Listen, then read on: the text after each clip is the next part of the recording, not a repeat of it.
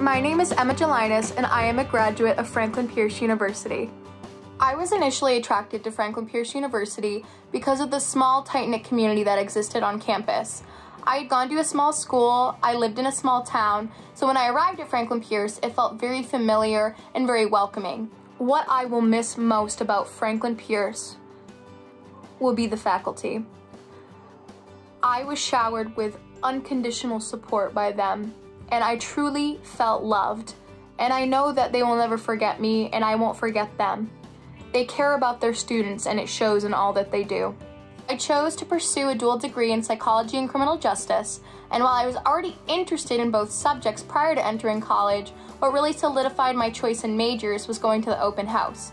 I met with different professors from various departments, but I absolutely fell in love with the psychology and criminal justice department. This coming fall, I will be pursuing a master's in social work.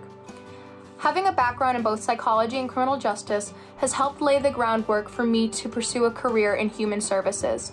I aspire to become a correctional treatment specialist, and one of my goals is to implement comprehensive psychological care into correctional facilities. What I loved most about my majors, other than the faculty, were the countless opportunities provided not only to me but to my peers as well, inside and outside of the classroom.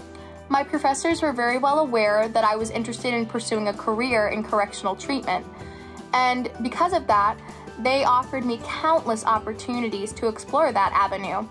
I went to multiple jails and prisons while at Franklin Pierce.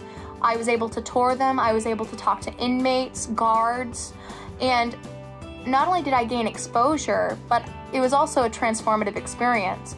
And it has pushed me even farther to want to pursue a career in correctional treatment. And I'm so thankful that Franklin Pierce University gave me those opportunities to find my passion.